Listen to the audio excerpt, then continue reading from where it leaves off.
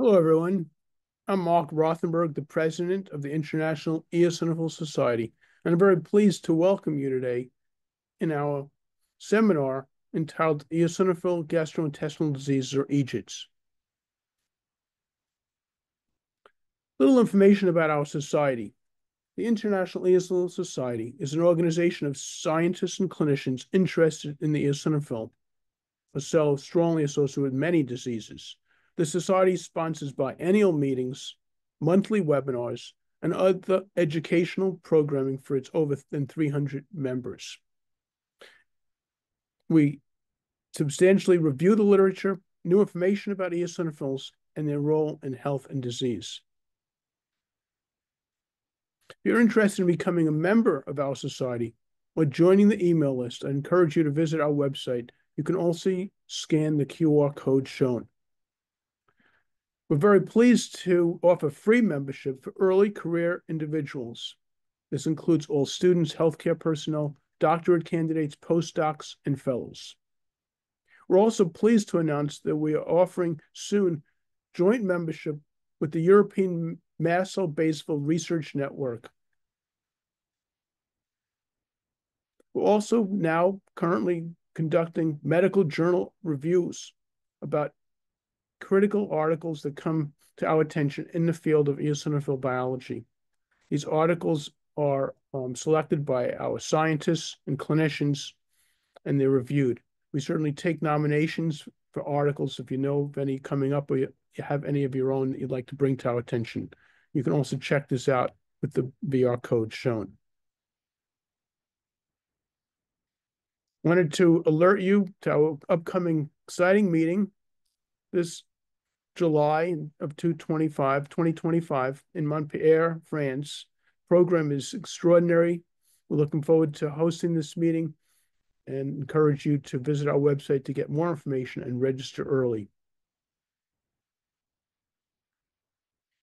Next webinar will be in October on the 16th, and we're pleased to have it focused on a Lifetime Achievement Award, celebrating the legacy of Dr. Professor Gerald Gleich.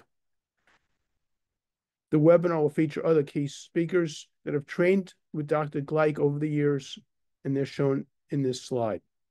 Please register now for this very exciting, honorable event on behalf of Dr. Gleich's critical contribution to our field. I want to thank our sponsors, Sanofi and Regeneron, particularly for today's webinar support. Also like to acknowledge our Corporate Advisory Council and the companies shown here at the various levels in which they're supporting the society. Today, I'll be moderating this session along with Dr. Simin Zhang, who will be co-moderating. Dr. Zhang will now take over and tell you more about what's going to happen today and introduce the first speaker. Simin? Good morning, everyone. I'd like to remind you to use the question and answer button to ask questions anytime during each presentation.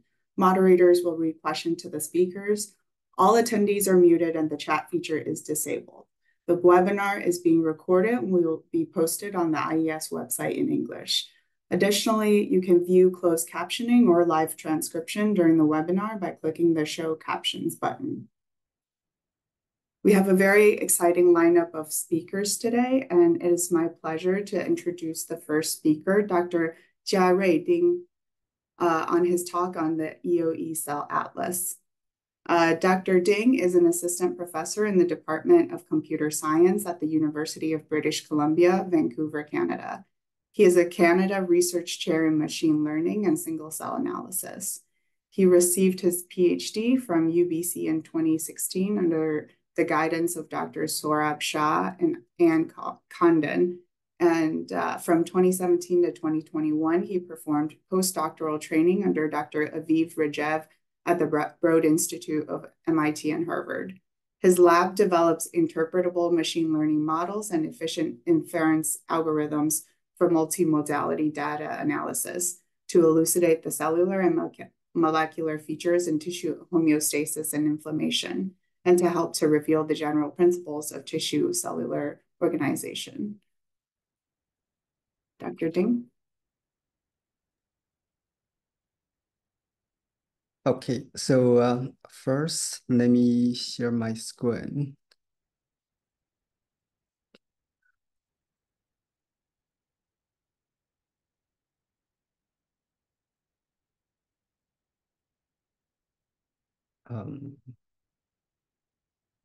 Sorry, can you see my screen? There seem to be some problems. Wait a minute. You can see it, but not your presentation. Yes. I think I saw the same problems. Sorry. Wait. It's here.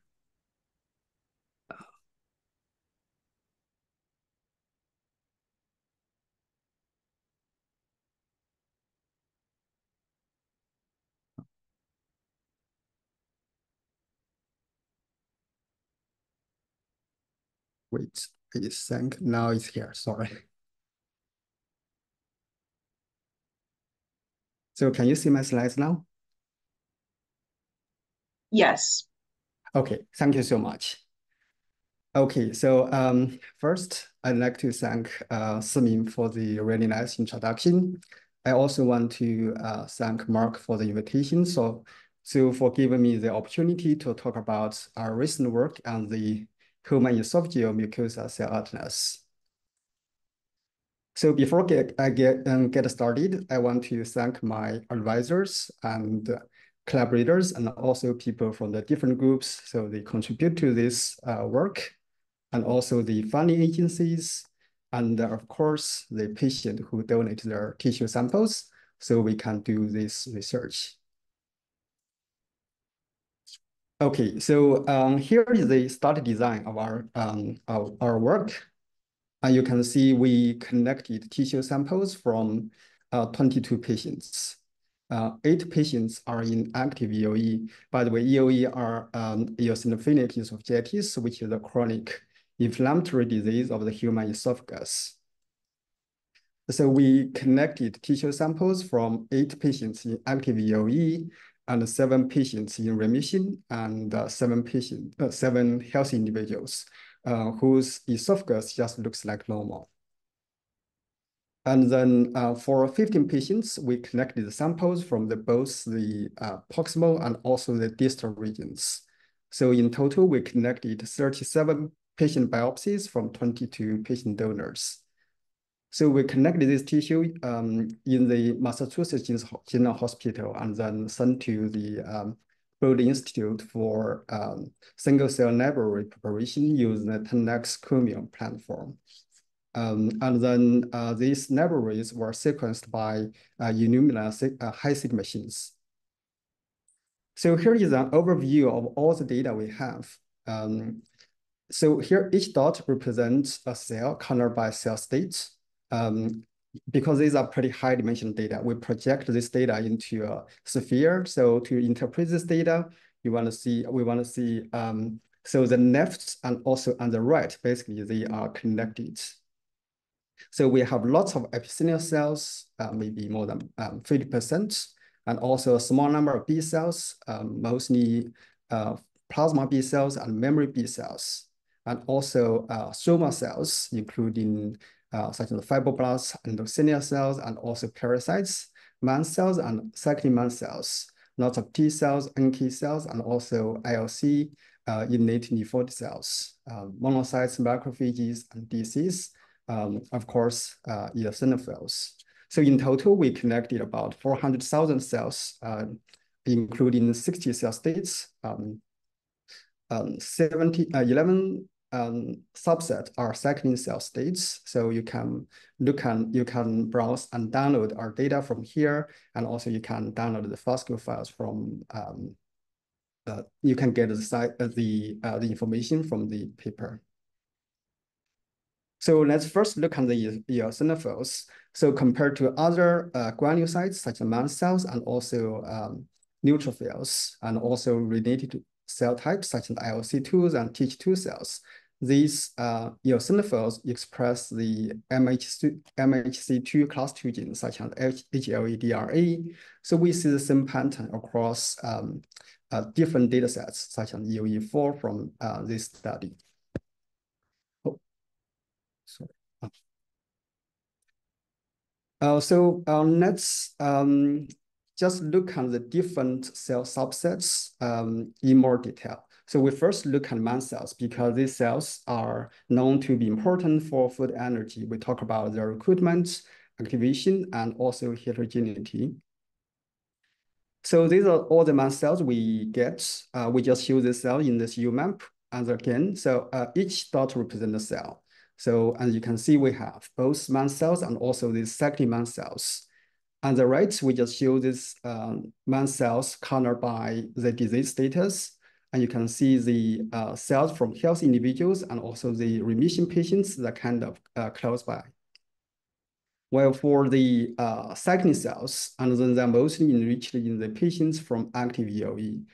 In total, we get 28,925 cells in total, mast cells. These cells account for 7.35% of all the recovered cells. So we next quantify the cellular compositional change in different disease conditions. So let's first look at the mast cell. And you can see, so here each dot represents tissue biopsy. So the green color represents health, and then blue represents remission, and the red represents active EoE. So we can see, so the cells, the percentage of mast cells just increased from healthy to remission and then to active EoE.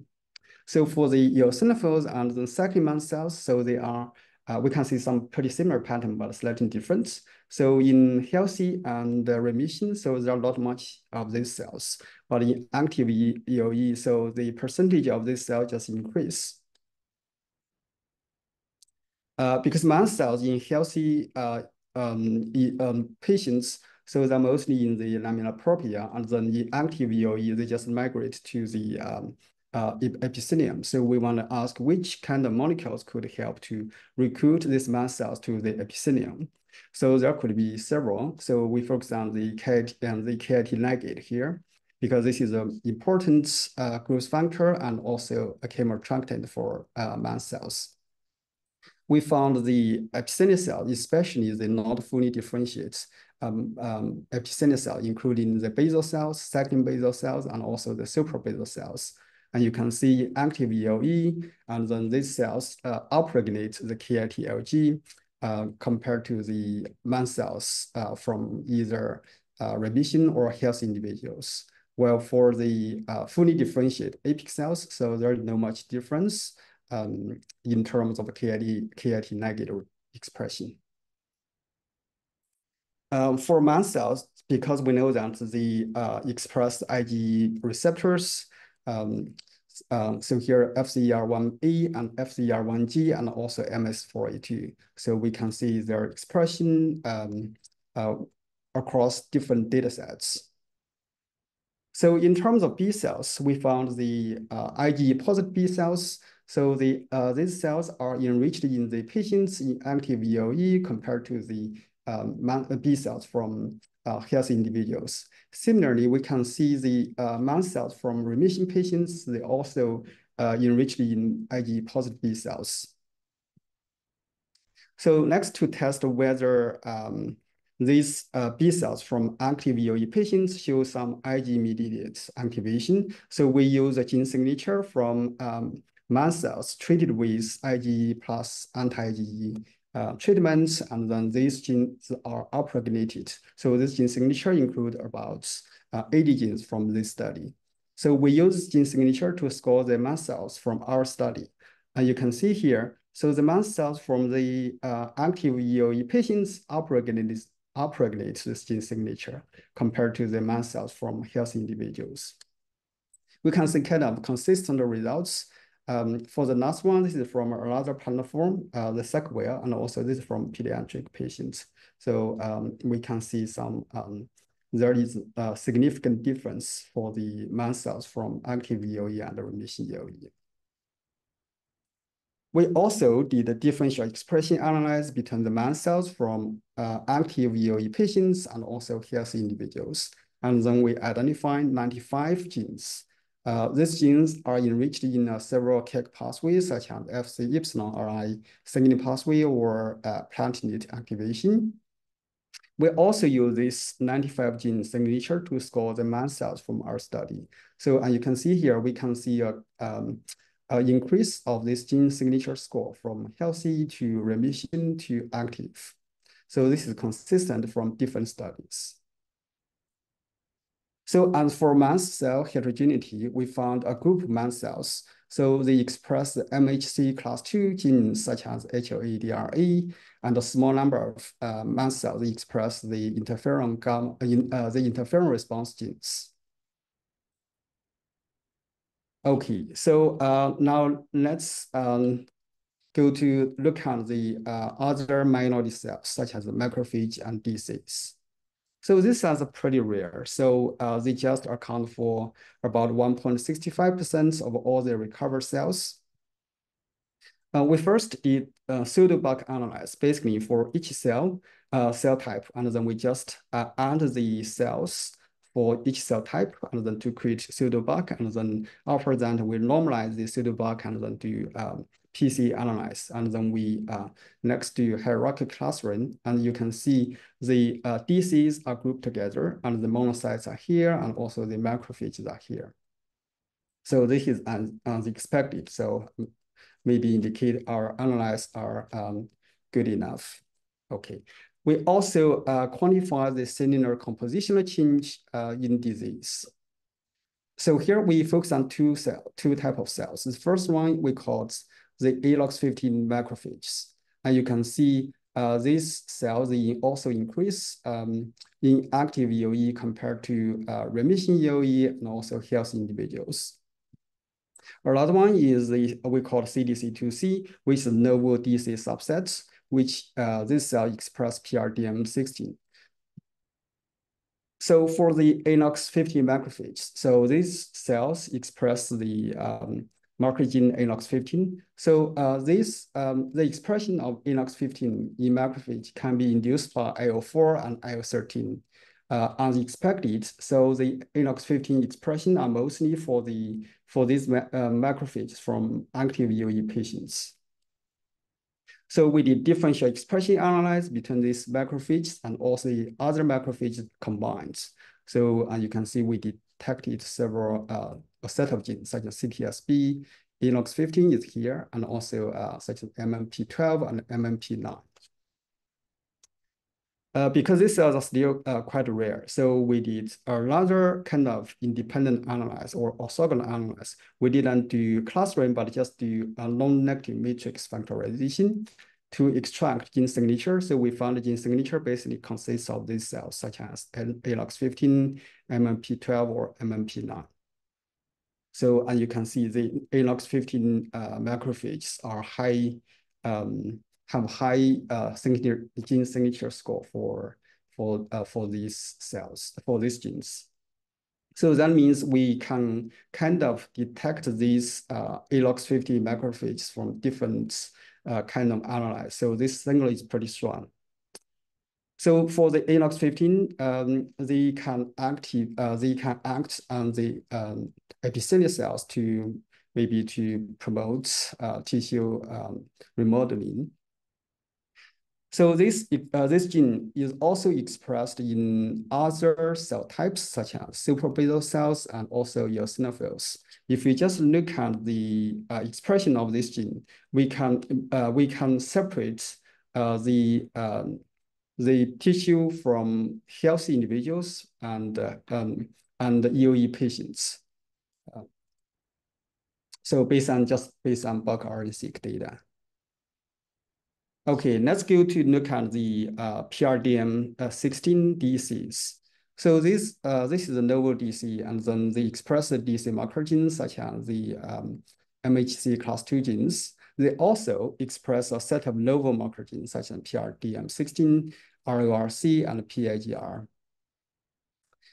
We found this disease from other tissues and other studies as well, such as from this brain study to study the glioblastoma, which is the brain tumor, and also from two cross-tissue immune cell studies, such as tamilar sapiens and cross-immune cells, and also from the colon, because these are pretty rare cell types. So you need to sequence a lot of cells to found these cells. Although we don't know how, so the function of these cells in the setting of EoE, there are some recent studies such as just posted about 2 months ago. So they see this, they call this R-gamma T dependent antigen presenting cells. Basically, these are the I think these are the same set of cells, and then they regulate the Tregs. Okay. Next, we look at the T cells, NK, and ILCs. So for these cells, we also first do to create pseudobulk, and then after that, we normalize the pseudobulk and then project this data into the first PC. And you can see, so the second cells are in this region, and then CD4 T cells are here, and the CD8 T cells are here, and also NK cells, and also other ILCs. Importantly, we see the ILC2s here. So we know that the ILC2s and Th2 cells, they have some similar functions. So, and then both are increase their proportion in active EoE compared to healthy individuals.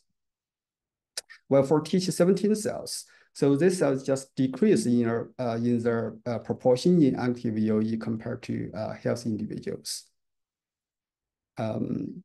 Because ILC2s and Th2 cells, they have similar functions, and we want to see their difference. So we did differential expression analysis between the ILC2s and Th2 cells. So you can see here, so the ILC2s upregulate a set of genes such as PDGS2, PDGDR2, and also CTSW, which is also expressed in CD8 cells, and AREG, and also this IL-13/3 receptor, IL-1 or IL-1. While for IL-13, there's not much difference between these two cell types, while for IL-5 is more expressed in Th2 cells.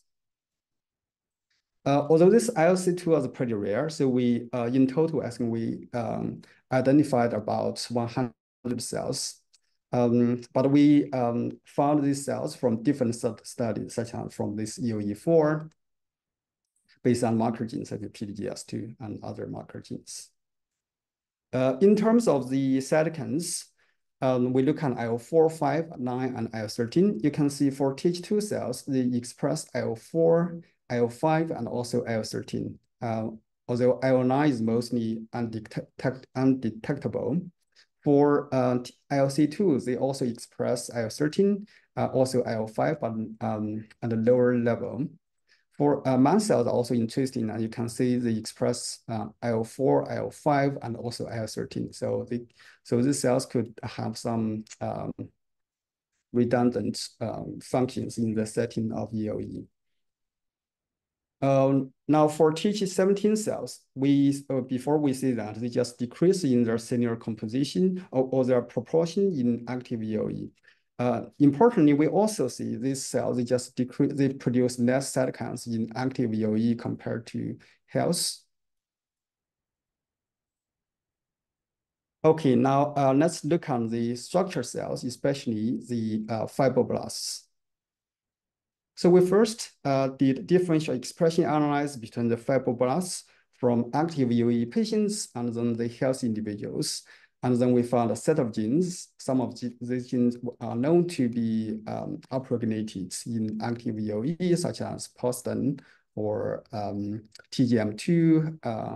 Importantly is this IL-13RA2. So this is the IL-13 DEC receptor. We just show the same results in use this Whelan plot, and then we can clearly see the upregulation of this IL-13RA2 in active EoE compared to this healthy individual. So because of this marker genes, so this these fibroblasts from active EoE patients are pretty similar to the so-called inflammatory fibroblasts from colon IBD published several years ago. This IL-13RA2 is mostly expressed in fibroblasts. You can see here. We finally did correlation analysis between the first PC, which basically captures the severity of the disease. So if the first PC is pretty is small, that means this. So here each dot represents a tissue biopsy. So that means the tissue biopsy is mostly from the healthy individuals or some remission patients. When the first PC is high, then this tissue biopsies are mostly from active EoE patients. So you can see the first PC, the correlation between the first PC and the function of this IL-13RA2 fibroblasts compared to the detected fibroblasts for each tissue biopsy. So for the healthy and remission, we didn't see much correlation. Only for active EoE, we see a high correlation between the first PC and also the function of IL-13RA2 fibroblasts. Okay, so finally, in summary, so we built esophageal mucosa single-cell atlas with about 400,000 cells from 37 patient biopsies with 60 cell states, including 11 cycling states, although we didn't identify such as neutrophils or basophils for different reasons. So we analyzed mast cells recruitment, activation, and heterogeneity. And then we identified disease-associated Inox50 macrophages and also novel PRDM16 disease. We identified rare ILC2s and diminished Th17 cells in active EoE, and then we identified IL-13RA2 inflammatory fibroblasts enriched in active EoE. So this is my last slide. Thanks, and I'd like to take any questions the audience may have. Thank you so much, Dr. Ding. There are two questions in the chat. The first question is, how much lamina propria tissue was included with your biopsies, or were they mostly epithelial above the basement membrane? That's a really great question. So we do think our tissue is pretty gentle. We didn't get much lamina propria.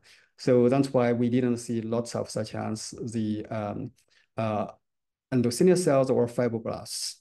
So, but we do get some of those. Another question is, what is known about these remission samples? Were these patients on swallowed steroids, elimination therapy, and how do you think treatment would impact normalization of the signature? That's also a good question. Yeah, so we do have the some treatment of information about these patients. I think many of these patients are could in diet elimination or other treatments. I don't think they are receiving such an the IL-4 and IL-13 inhibitor, but we do have those information. The problem is that we don't have many patients, just 22. So it's really hard to stratify these patients for much more detailed analysis. I think the treatment information or the meta information is in the supplementary table 1 of our paper. So you can refer those for more details. And another question, at which stage of disease were these samples obtained? Was it at the onset of EoE or at a later stage? So for, I think for these patient biopsies, we do have those from either active EoE patients or remission patients. I think many of these patients already have EoE for many years. This is based on my understanding. Thanks for the question. There's another question. Did any of these patients also have asthma? And if so, how did the cell profile compare? I think so. Some of these patients, they do have asthma, but we didn't specifically to stratify these patients to see their cellular composition difference for these patients also have asthma. So, but I think that's a really great question to see because these two diseases are kind of have some similar similar also maybe I think the EoE called something the asthma of the esophagus. So thank you very much. I'm now going to turn it over to Dr. Rothenberg for the second speaker. Thanks, Simin. It was a great talk. Looking forward to hearing more of from your lab, Dr. Ding. And I just wanted to let everyone know that Dr. Simin Zhang, who's the co-moderator today, is an assistant professor at the University of Cincinnati College of Medicine. She's a colleague of mine, and I'm pleased to have her joining today as a co-moderator. Now be very pleased to introduce our next speaker, Dr. Kelly Whelan, to talk about the differentiation of EGIDs and drivers of disease. By way of background, Dr. Whelan is a native of Philadelphia.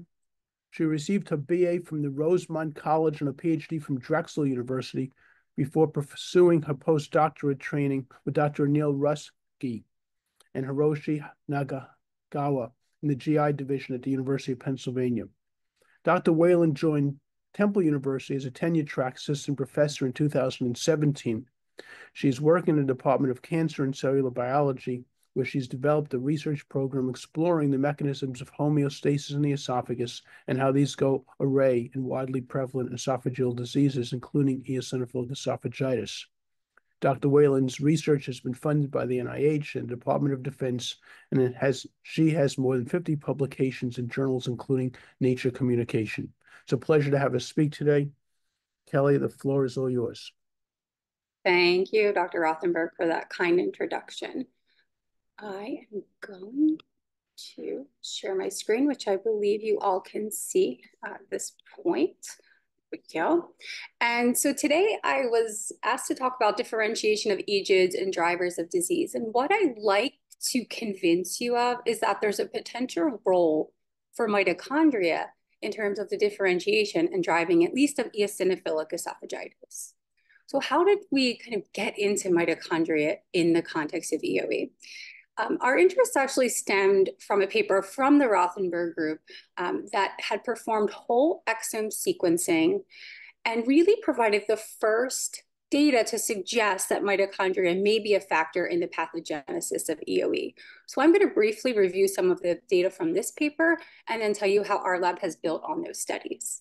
So in this paper, there was whole exome sequencing performed of 63 EoE patients and 60 unaffected family members. And then variants were determined, both rare variants and compound heterozygous variants. So in terms of what all of this means for mitochondria, one of the variants that came out of interest in this particular study was a variant in the gene DHT-KD1, which encodes dehydrogenase E1 and transketolase domain containing 1. So this is a gene that was of interest, and you can see here, you have the gene, and there is this change from a C to a T residue at your arginine 834. So why was this particular gene of interest? Because when you looked at this one family of EoE patients that showed an autosomal dominant pattern of EoE inheritance. So you're looking at the two parents here. In the dark, you have the affected individual, one of the parents, and you can see that all of the 3 offspring are affected, where your parent here, the unaffected parent, and here you have a C to T change that's happening. And that is occurring also in all of the 3 offspring that we're looking at. So this autosomal dominant pattern was suggesting that there may be causal variants that could be contributing to EoE that's occurring in this particular family. And one of the variants that was found was this variant in DHT-KD1. So what is DHT-KD1? This is a protein that is encoded in the nuclear DNA, and it encodes for a protein that is involved in mitochondrial lysine metabolism. So what you're looking at here is just a stock image. I think it's from Thermo Fisher But you can see in green, this is the staining for DHT-KD1. You can clearly see this is where mitochondria would be localized, perinuclear localization at mitochondria. So this was an interesting finding, and they wanted to validate that DHT-KD1 expression was indeed depleted in the family that they were interested in this particular study. And I think you can appreciate that very nicely here in this immunohistochemistry. So in our normal subject, it's a representative subject, you can see the brown stain is going to be for DHT-KD1. We see that it's primarily localized to the basal cell compartment.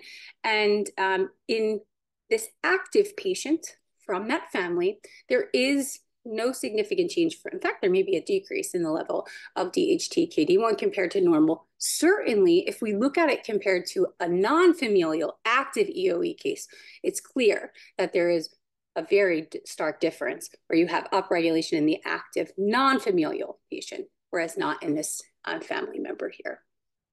So the group then went on to look at the effects. So what's the functional role of DHT-K1 potentially in terms of eosinophilic esophagitis? And to do that, they wanted to determine what happens if you knock that down. So this was done in esophageal epithelial cells, and you can see that you're going to have a decrease in the oxidative phosphorylation that's happening across the mitochondria at all basal level, ATP production, and in terms of maximal respiration as well. You also, in these patients, are seeing, in these cells which have depleted levels of DHT-KD1, are seeing an increase in oxidative stress as represented by H2O2 production.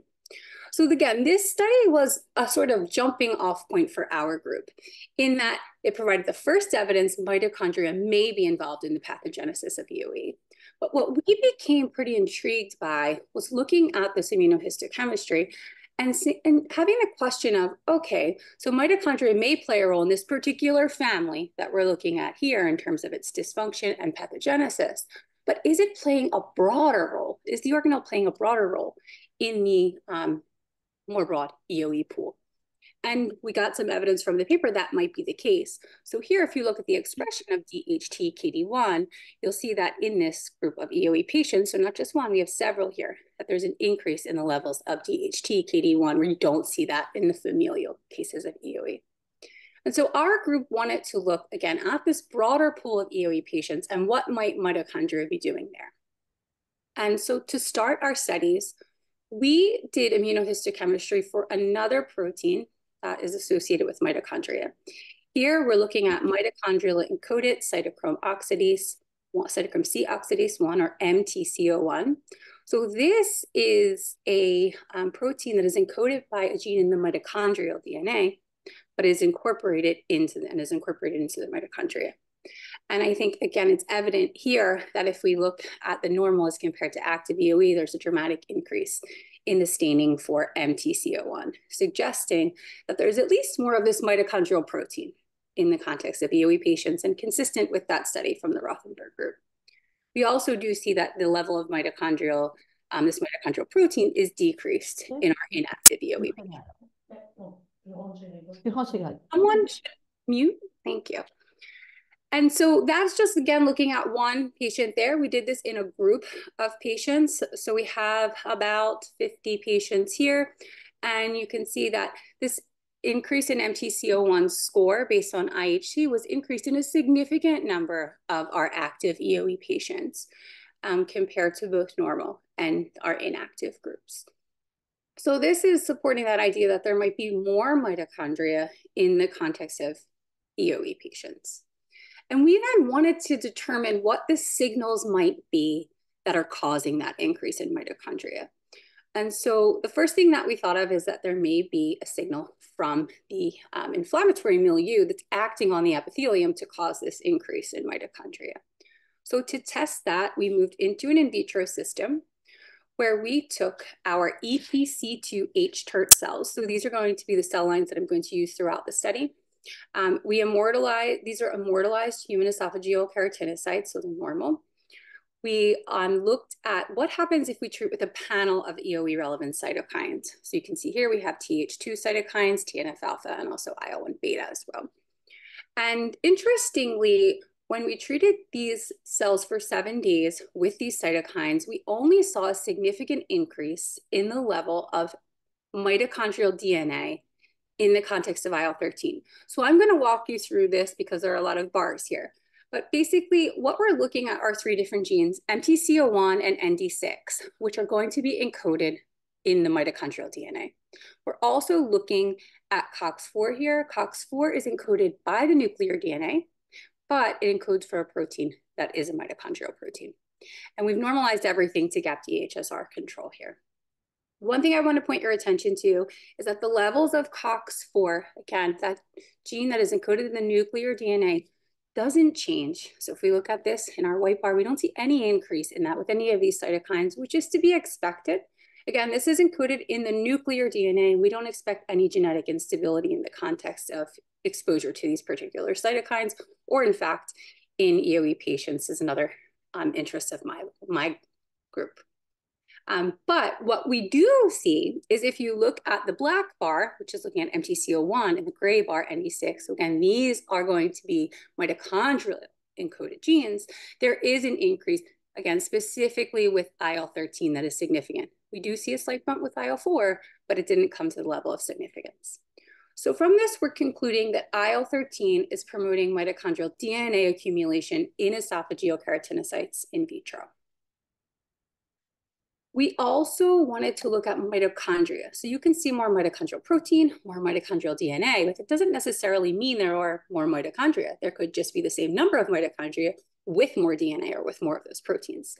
So to look at this, we used MitoTracker Green, which is a dye that's going to stain for mitochondria. And we took our, again, EPC2 HTERT cells and treated them with IL-13. And we did see a significant increase in the number of mitochondria, suggesting that this isn't just a change in the proteins or the DNA in the mitochondria, but actually IL-13 is causing the accumulation of mitochondria in esophageal epithelial cells. We then continued to evaluate the levels of mitochondria in the cell culture medium. So you may be thinking, well, why would you do that? Mitochondria is an organelle that's in the cell. But mitochondrial DNA release from cells has been shown to be involved in promoting inflammatory signaling. So we wanted to know if perhaps that was also occurring in our esophageal epithelial cells upon exposure to EoE relevant cues.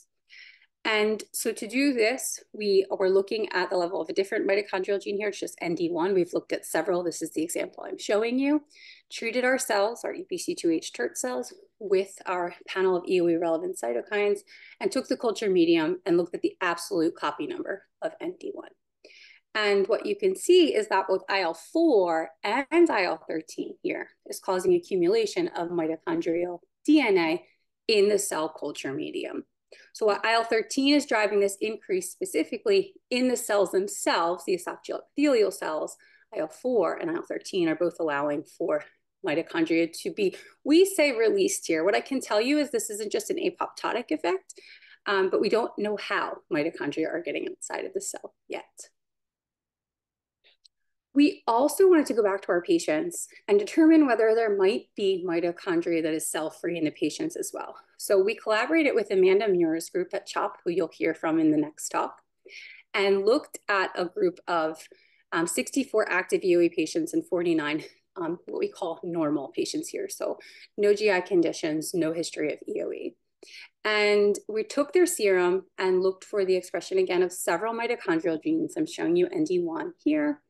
And there was a significant increase in the absolute copy number of ND1 in our active EoE cohort.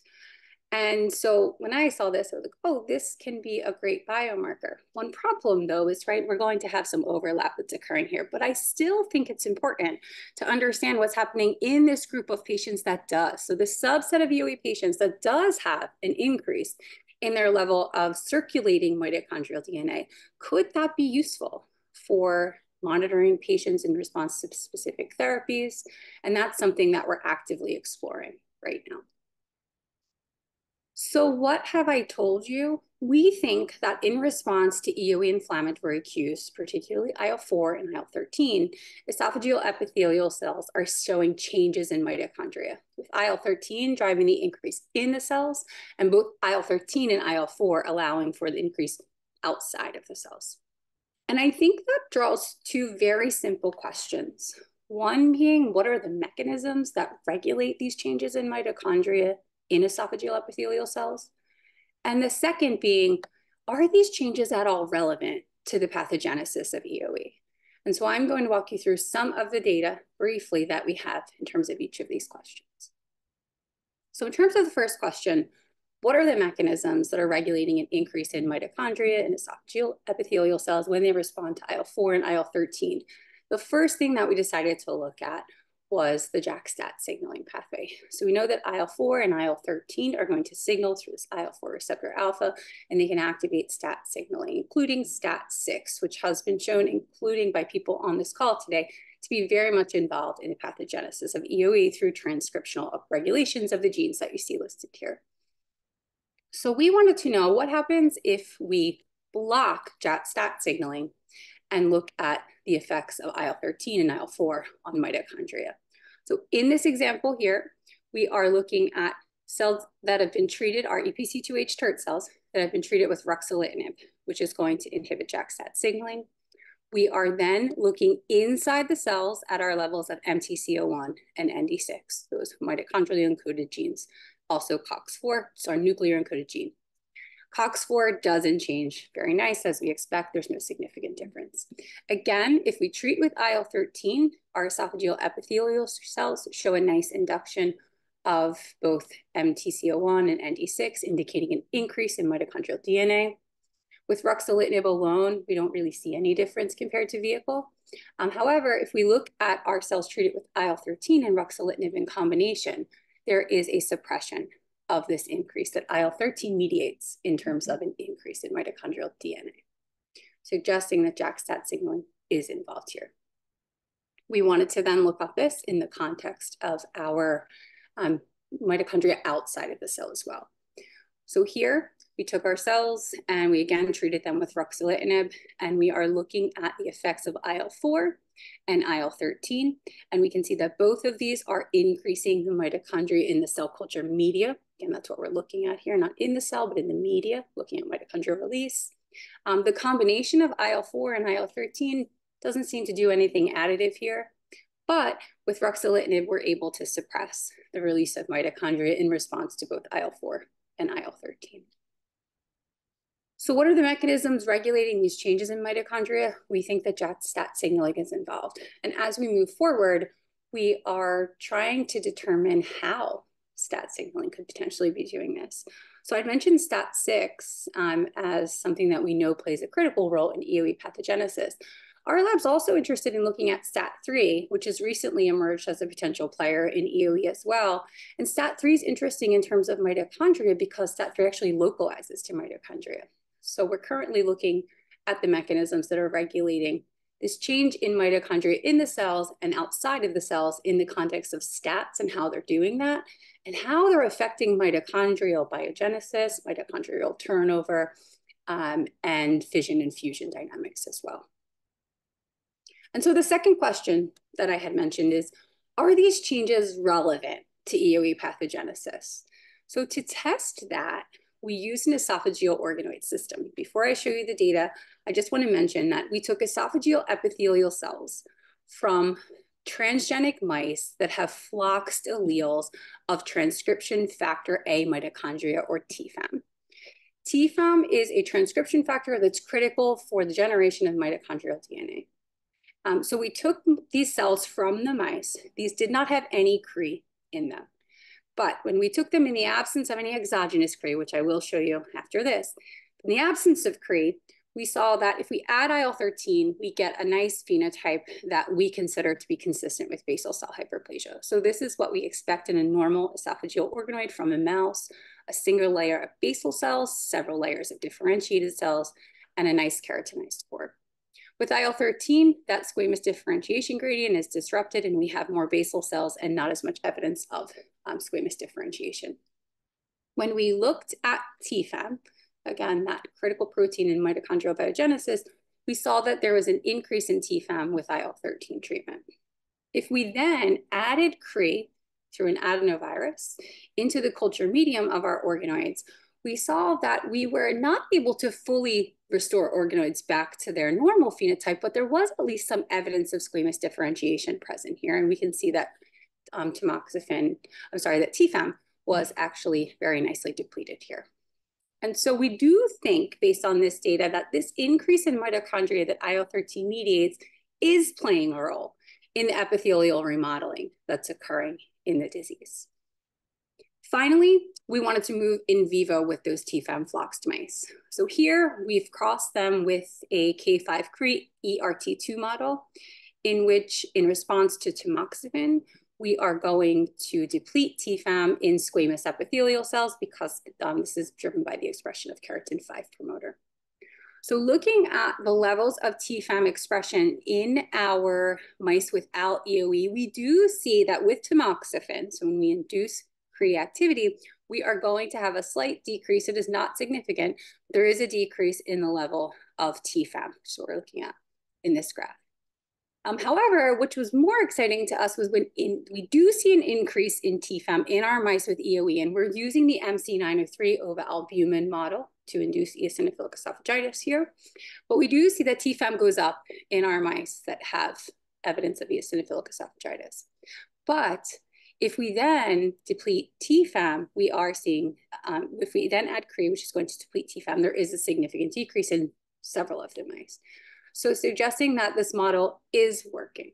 So what happens in terms of the esophageal epithelium? We are just showing one representative mouse here. Again, these are all mice that are going to have MC903 ova-mediated EoE. And what I hope you can appreciate is that in our mice that don't have tamoxifens, they're going to have TFAM still present.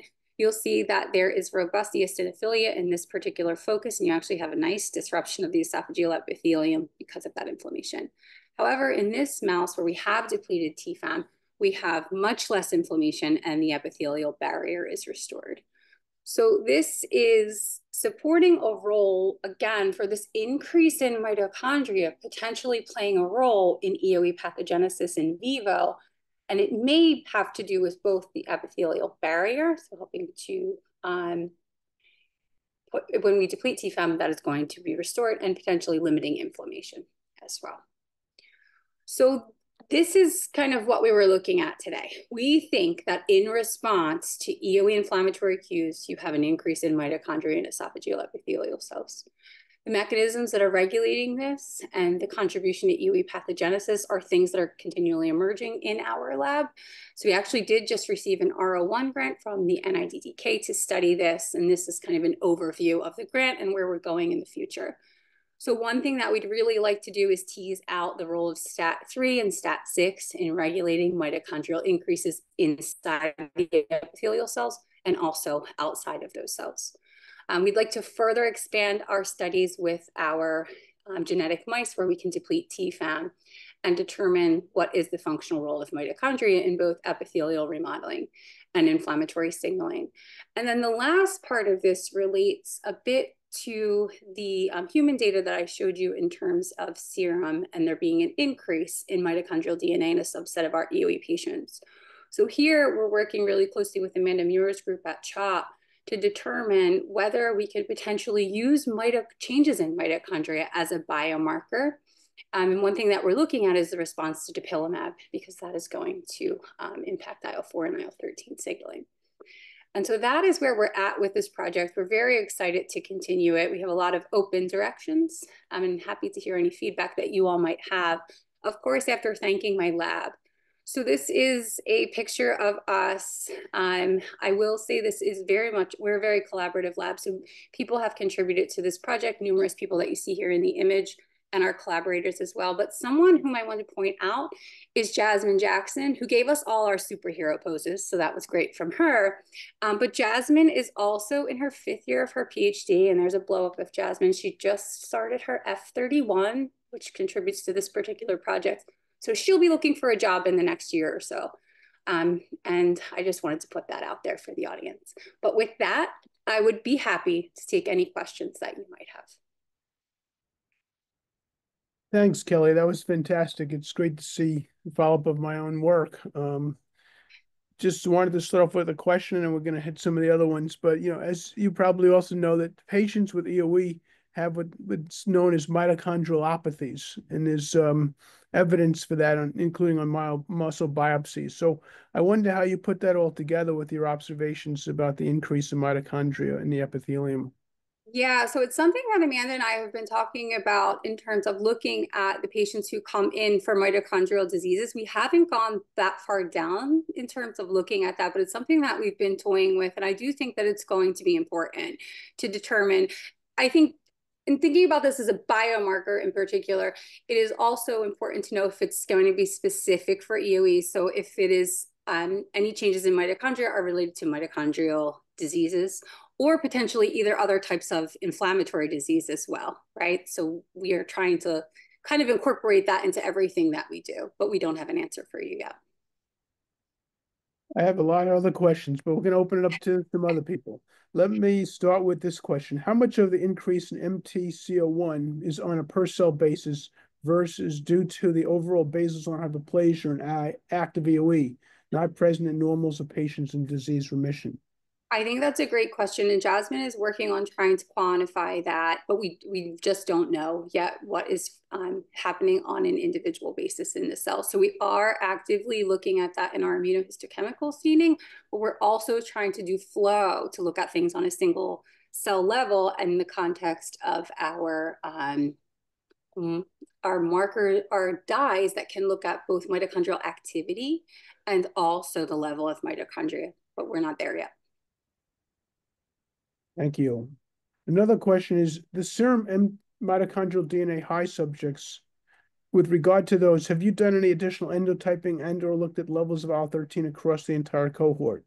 We have not, but we do have plans for that. What I can tell you is in collaboration with Marie Pertatreau at Northwestern, she has been looking at gene expression in inflammatory versus fibrotic phenotypes of EoE. And when one of the signaling pathways that came up as being most upregulated specifically in the inflammatory condition or mitochondrial associated pathways. So it really might be associated with endotype, and it's something that we are considering. All right. Thank you. Are the mitochondrial, is MTCO1 and DHTKD1 specific to EoE, or are these mitochondrial DNA accumulations also found in other GI diseases? Yeah, so DHTK1 absolutely has been associated with other diseases. MTCO1 is not going to be specific to EoE as well. I'm much more familiar with that.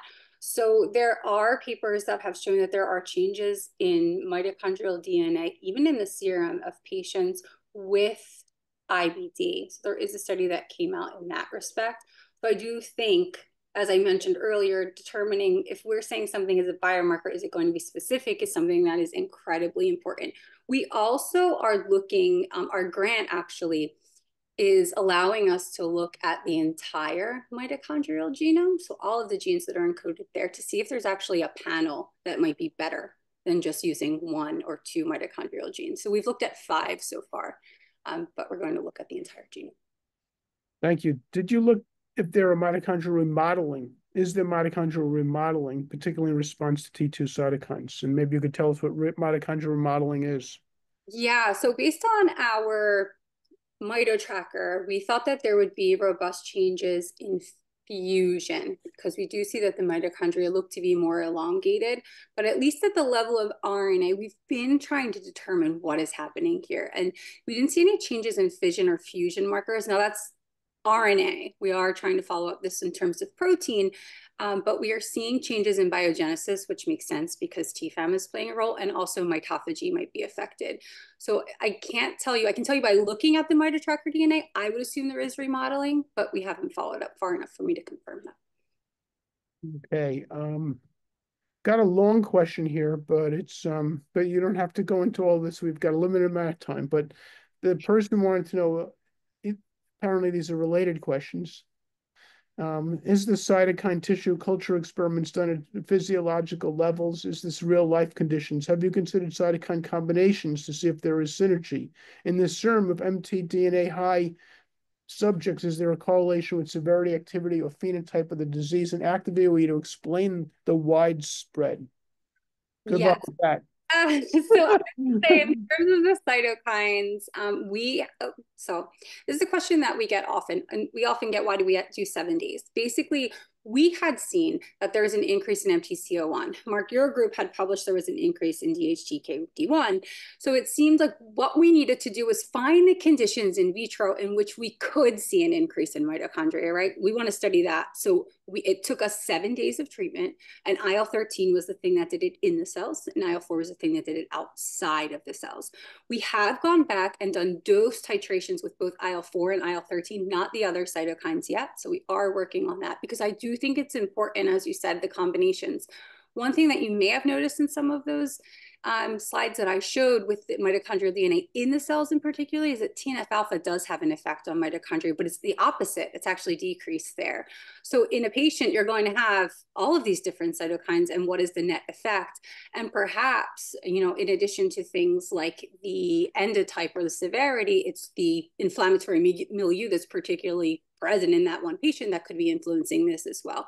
So we are trying to get more of our mitochondrial DNA data, and then we're going to go through and have statisticians try and correlate that with all of the clinical data that we have, but we just haven't done that yet. Thank you. There's a comment here, which is very inspiring to know that there's a parent on here of a child with EoE, and they find this to be very helpful, and they wanted to know if working on mitochondrial support would be helpful.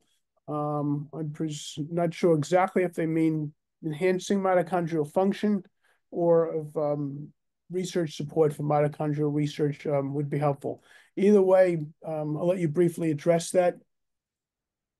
Yeah, so we have been, and this is something that we actually have an R03 to study from NIAID, trying to look at mutations in mitochondrial DNA that are recurrent in EoE patients. So there may be ways to address that. So you can add particular nutrients to restore complex activities and things like that. So it is a kind of route that you could potentially pursue therapeutically, but I think we'd have to know what the changes are. And that's where we're at, looking at what the changes are before we can then come back and target them therapeutically. But I absolutely think it's a future direction that's worth pursuing. I'm going to close the question with one more, which is basically more of a comment perhaps, but as you know, EoE is inherited and more prevalent in males.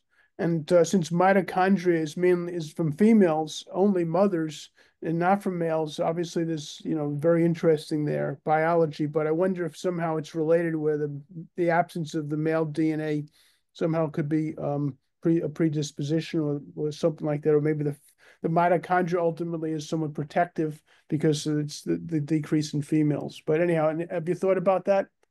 So I have thought about it, but I will say it's going a little bit more down the mitochondrial rabbit hole than I am actually comfortable with. So if there's anyone on the webinar who is an expert in mitochondria, I would love to talk to you and pick your brain about how we could study that, because I do think it's a very interesting question. This is wonderful. Thank you very much. We're now going to turn this, the rest of this on back to Dr. Simin Zhang to moderate the last speaker. Thank you again. Thank you. It's my pleasure to introduce Dr. Amanda Muir for her talk on the mechanism of tissue remodeling. Dr. Muir's clinical and research goal is to improve the lives of children with eosinophilic gastrointestinal disease and prevent the devastating consequences of eosinophilic inflammation, including weight loss, feeding disorders, dysphagia, and esophageal stricture. Following her training in general pediatrics, her strong foundation in mucosal immunology led to a natural interest in pediatric gastroenterology, in which perturbations in the balance between environmental factors and host innate immune responses have a profound impact upon human growth and development. Among its many complications, disruptions in the esophageal epithelial homeostasis and fibrosis are the most striking histologic features of EoE. And utilizing clinical and basic science techniques, her lab seeks to reestablish tissue homeostasis and halt the damage done in these diseases. Dr. Muir?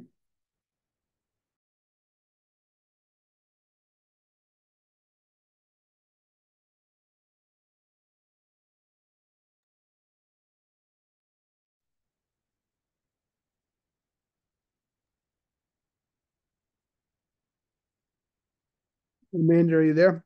Yes, I am. Thanks. Am I successfully sharing? Not right now, but we can now see a video. Okay. It's terrific. We can see it now. Great. Okay, great. Sorry about that. And thank you so much for the organizers and for that wonderful introduction. It's so nice being able to get together and talk about this. And so today I'm going to give an overview on the role of or the mechanisms of remodeling in eosinophilic esophagitis and kind of a where are we now in the context of this disease. And while there is lots of remodeling that's occurring in the epithelium, which is also very near and dear to my heart, I'm going to be diving below the surface and really thinking about the mechanisms of fibrosis within this disease and the fibroblasts themselves. So fibroblasts in homeostasis are quiescent, and in the setting of inflammation and injury and invading cytokines, the fibroblasts then become activated. And they secrete collagen as well as other extracellular matrix proteins. And all of this leads to stiffness and organ dysfunction, as you can see here with an esophagus that has narrowing and stricture. And so there are critical needs to address fibrosis in the field of EoE. So we need to better understand the pathophysiology of fibrosis in this disease. We need to have better ways of defining fibrosis and diagnosing fibrosis in EoE. And what does it mean to have fibrosis? Is it a symptom? Is it just people with dysphagia? Is it endoscopic, meaning people with rings or stricture? Is it a measurement that we can look at on an endoflip or an upper GI, or is it histologic? And can we look at the amount of condensed lamina propria? And then finally, another major knowledge gap is that we need to better treat this disease in order to prevent fibrosis, and we need to find fibrosis before it even starts. And so generally it is thought that the progression of EoE to fibrosis and stricture occurs over time. And the inflammation generated by Th2 cytokines in the granulocytes leads to tissue damage. And over time, when untreated, there is stricture and fibrosis. And so this explains the phenomenon that adults are more likely than children to present with fibrosis. And so we have this paradigm where you get diagnosed with fibrosis, and without treatment, you are on an inevitable path or an escalator to fibrosis within years and years of inflammation. And then you develop this stricture. And this was most elegantly shown in the work of Elaine Schupfer and colleagues, where they showed that the longer patients had symptoms prior to diagnosis, the more likely they were to present with stricture. And here you can see patients with 10, 20, 30 years of stricture, 10, 20, 30 years of unchecked inflammation have a very high percentage of stricturing disease. And while however, despite all of that evidence with focusing on disease chronicity, we also have to remember that there are patients who show up very early on in life with fibrostenosis. And in this study by Khalees Menard-Ketcher and colleagues, they described their population of 40 children who have undergone dilation at their institution in Colorado. And as you can see here, they have a patient as young as 4 who presented with EoE requiring stricture dilation. And so while chronicity may be an issue, it's not likely the only driver of disease. And investigating this phenomenon more was Elena Klichkova, who was a postdoc in the Whelan lab. And what she did was she took both young and aged mice and gave them EoE with the same protocol, the oversensitization protocol described earlier. And both groups had EoE for 30 days. And as you can see, both groups with EoE had similar levels of eosinophilia, thus demonstrated. And then, however, in the old mice, they had much thicker lamina propria compared to the young mice, despite the same duration of disease. Thus, we're left with this conundrum of chronicity versus just developing fibrosis very early on. And so I think this brings us to one of our first questions in the context of fibrostenotic EoE is there a fibrostenotic phenotype in EoE where patients just come in and have early stricture rather than having years and years of disease chronicity.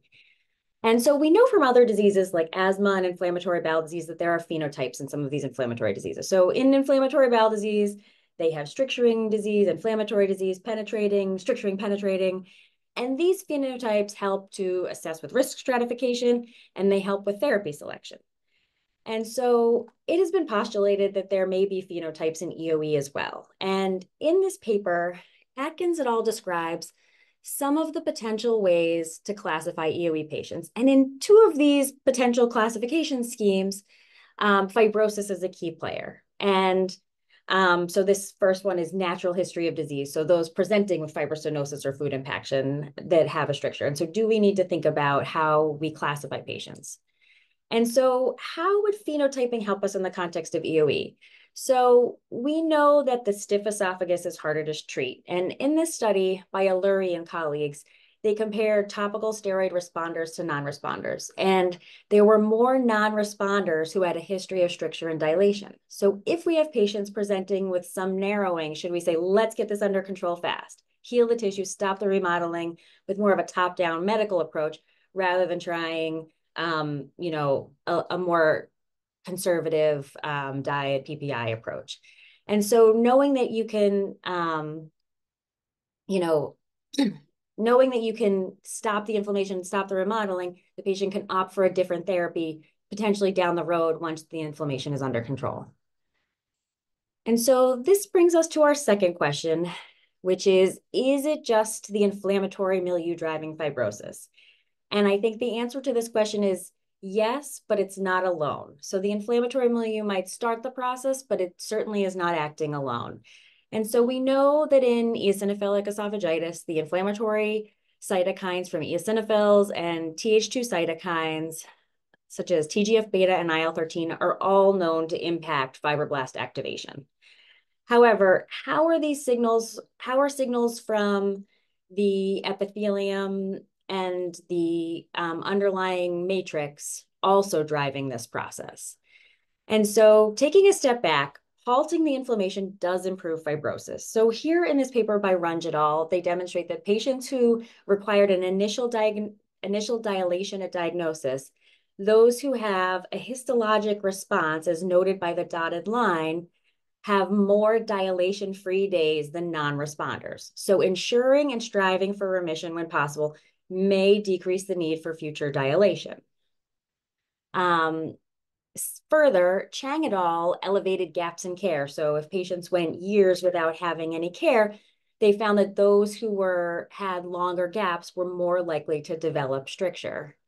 And more recently, in this paper by Alex Strauss, we evaluated 100 patients who were first followed early at the Children's Hospital of Philadelphia and then transitioned to the hospital at the University of Pennsylvania as adults, following these patients for over 10 years. And subjects who were in histologic control of disease were much less likely to have stricture than those without histologic control. So while controlling inflammation is very important, the amount of eosinophils is not likely predictive of fibrostenotic disease. So in this work by Crystal Lynch at the University of Pennsylvania, we found that patients with active disease have decreased distensibility compared to control patients. However, there was no difference in the distensibility as measured by EndoFlip between active and inactive patients. So they had similar levels of distensibility despite some having their disease under control. And similarly, there were patients with relatively low eosinophil counts who had decreased diameters, as well as those with high eosinophil counts who have a very distensible esophagus. And so eosinophil count is not necessarily, and the amount of inflammation is not necessarily predictive of how much distensibility there is in the esophagus. And so looking beyond the inflammatory signal, we have to think about things. One place we can look is the extracellular matrix itself. And so in this study, Say et al. Took fibroblasts from EoE patients, and isolated the extracellular matrix from those cells. And they plated normal fibroblasts in the EoE extracellular matrix. And they found that these normal fibroblasts had increased collagen, increased smooth muscle actin when they were in the setting of an EoE extracellular matrix. And so there are definitely signals coming from the acellular material that may be driving some of this process.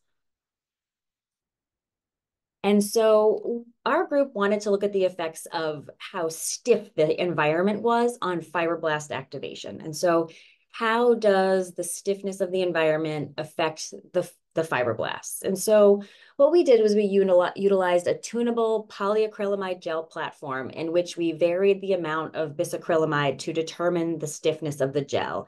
And we coated the gel with collagen and seeded our fibroblasts on top. And then we have observed morphological changes that occurred over the next 4 days. And the gels we made ranged from 1 kilopascal, which is about the stiffness of brain material, whereas 3 kilopascal is probably the stiffness of the intestine, and then up to 9 to 12 kilopascals, which is probably more like the stiffness of a stricture. And then we grew them on tissue culture plastic. And so what we found is that the fibroblasts that were seeded on the soft matrix, the 1 to 3 kilopascals, really had no expression of alpha smooth muscle actin. And alpha smooth muscle actin is the signal that the fibroblast is activated. So in the softer environments, the fibroblasts are still quiescent and still asleep. However, when the environment becomes stiffer at 9 kilopascals, 12 kilopascals, these fibroblasts are turned on and are expressing alpha smooth muscle actin even without any cytokines added. And so these are fibroblasts that are ready to go, despite the fact that there's no inflammation just due to the amount of stiffness in the environment. And then we collaborated with the Hammer Lab over at in the School of Engineering, and they developed this system where we could seed fibroblasts on microposts. And so I think of these as microscopic beds of nails. And varying the length of the post varies the amount of stiffness. So a short post is a stiff post, whereas the longer the posts, it's a much more floppy environment. And so we seeded our fibroblasts in these 2 different environments, and then we could actually calculate how much the fibroblasts were able to pull the posts and calculate the traction forces from each cell. And what we found was that the traction forces of the fibroblasts seeded in a softer environment were much less than the traction forces seeded on the stiffer fibroblasts. And so, so in this model, the stiff environment really increased the traction force. And so taken together, we have this model where extracellular matrix components, as well as the stiffness of the environment, are all cues that may be contributing to fibroblast activation and contributing to overall fibrosis.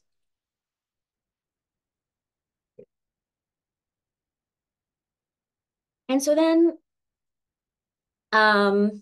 we wanted to take a step back and think about, what about the epithelium? How is epithelial fibroblast crosstalk contributing to the promotion of fibrosis in EoE?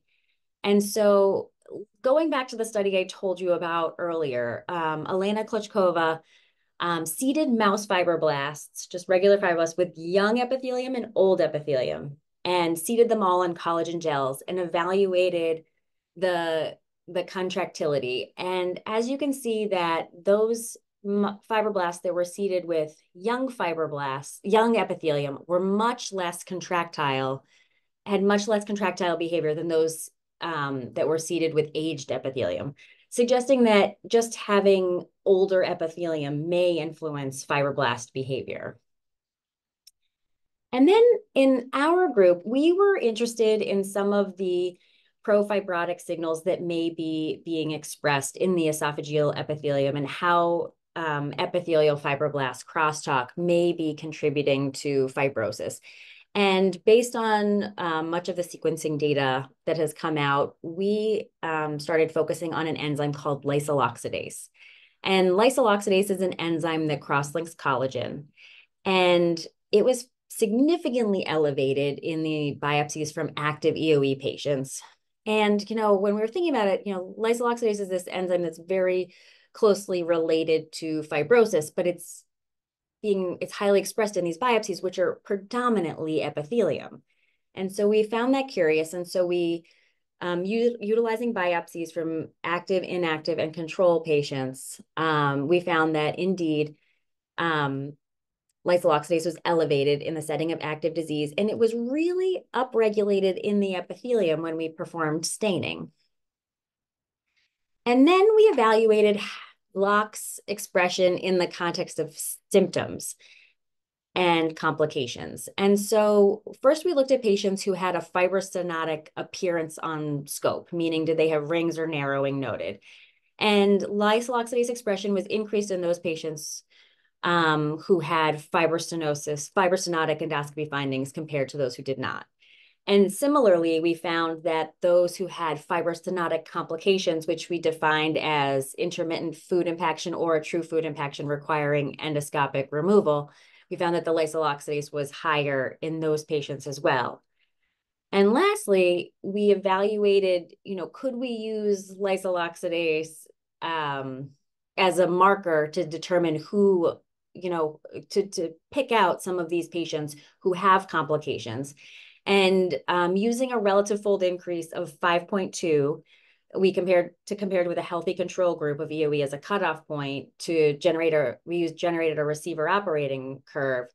And patients were found to be classified as having fibrostenotic EoE with a 52% sensitivity, but a 79% specificity, and an area under the curve of 0.72. And so this indicates that LOX upregulation, despite the fact it's epithelial, may predict some of the fibrostenotic disease that's happening below the surface.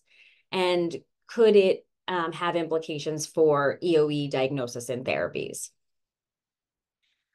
We also wanted to look deeper into this and figure out what was driving the LOX expression. And so we stimulated our non-transformed immortalized esophageal epithelial cells, the EPC2H TERTs that were discussed previously, and with our EoE relevant cytokines. And we found that IL-4, IL-13, TNF-alpha, and TGF-beta all significantly induced lysyl oxidase in these cells. And we also performed IHC using our organoid model in order to demonstrate this further. And so kind of thinking about what lysyl oxidase is doing. So once the lysyl oxidase is produced by the epithelium and secreted, it becomes extracellular. The once the collagen molecules that are made by the fibroblasts are extracellular, they arrange into fibrils. And within these fibrils, there are cross-links that form, and lysyl oxidase is the enzyme responsible for the condensation reaction that causes these fibrils to form. And so cross-linking was first linked to tissue stiffness in the context of breast cancer. So, however, in mammary fibroblasts that had enhanced lysyl oxidase were found to have enhanced tissue stiffness. And so when I think about collagen without cross-links, I think of it more like being a waterbed, whereas collagen with cross-links is more like a regular mattress. And so the lysyl oxidase forming these collagen cross-links really gives form and stiffness to the esophagus. And so if we can prevent the stiffness from occurring, even if the collagen is already deposited, can we reverse some of the end organ dysfunction we're seeing? And so here we have our model where we have our EoE inflammation leading to epithelial LOX production, leading to increased collagen stiffness and cross-linking. And so then I think going back to the clinic, how do we define fibrosis in EoE, and how do we detect it before stricture development? And so this is a major issue in the field. And if in order to find patients at risk for developing stricture, we need to be able to have a way to detect it or find a molecule we can look at. And if we could get specimens like this, where we have full thickness, things would be a lot easier. However, this is a mouse with EoE. And so we're never going to get a full thickness biopsy that gives us this much information. And so And in EoE, we know only about 50% of our biopsies have adequate lamina propria sampling to even evaluate for fibrosis. So we have to think of other ways to really determine who is getting fibrostenotic before they get fibrostenotic. And so one of the tools we've started to use more recently is the functional luminal imaging, or FLIP. And with this, we get distensibility, which is a measure of pressure and diameter. And so as you can see, we insert a balloon alongside the scope, we remove the scope, and then we very slowly inflate the balloon, and we actually can measure the diameter of the esophagus as the balloon inflates. And we only inflate the balloon to the same amount as a swallow. So we're not dilating the esophagus at all. We're just filling the esophagus and seeing how the esophagus behaves and how much pressure the balloon is pushing on the esophagus, just at a very normal volume. And so one question is, can we add this type of evaluation to better understand remodeling in the esophagus? And what we really need is a holistic approach to evaluating esophageal function. So kind of looking at all of the tools that we have and maybe using all of our things, our endoscopy, our histology, our FLIP, and our symptoms. Maybe then we can come to some way of trying to measure this. And then just thinking about the future, you know, patients with EoE undergo many, many, many scopes. And is there a future where we can have a minimally invasive marker of fibrosis? And I just wanted to give a shout out to one of the studies we did in collaboration with Drs. Ackerman and Menard Ketcher, where we looked, we used the esophageal string test, which is a nylon string that sits in the esophagus for an hour. And after you pull it out, you put it in some buffer and send it to the lab, and they can look at some of these markers. And we were actually able to correlate some of the markers picked up on the string with the esophageal distensibility and with some of the markers of eosinophil, of epithelial mesenchymal transition. And so maybe this string can help us pick up more markers of fibrosis earlier on. And I will end there. Thank you very much.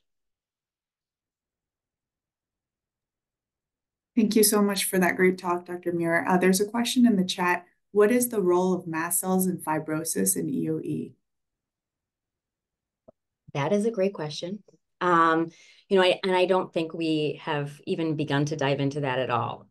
You know, we know that any of these granulocytes that are causing damage are probably driving the process, but exactly what the mast cell granule proteins are doing, don't think anyone has looked at that, and that's a great thing for the future. Thank you. There's another question. In terms of the fibroblast biophysical studies you showed, particularly related to the stiffness impacting fibroblast remodeling, have you looked at fibroblasts from EoE versus control? Yes, we have. So we have looked at both fibroblasts from EoE and control, as well as fibroblasts from pediatric and adult patients to see if there are any differences across the ages. Most of the time, they behave similarly ex vivo. For the most part, there are some subtle differences. Collagen expression increases dramatically with age, so the adult fibroblasts tend to produce much more collagen. But as far as, you know, when you throw TGF-beta on a fibroblast, whether it's an EoE fibroblast or a control fibroblast, it has a similar effect.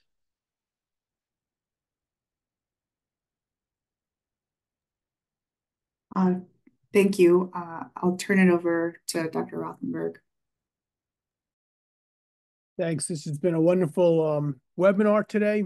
Very pleased to hear about all the progress, and want to remind you to log into our website, think about becoming a member, and provide feedback and also suggestions for future webinars and medical article reviews. I want to thank our sponsors today for this particular webinar, Sanofi and Regeneron, and I wish you a good day.